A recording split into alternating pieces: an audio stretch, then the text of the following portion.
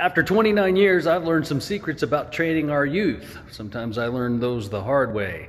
Here's a short list of those secrets. Secret number one is let them use all the equipment.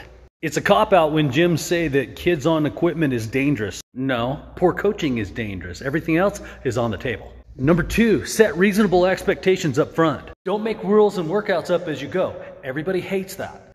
Number three, enforce your boundaries. Consistency is key here, but do it with love. Number four, what you ask them to do has to make sense. All the way gone are the days when a coach could say, you do it because I said so. Because I said so is just bad planning. Number five, authenticity is paramount.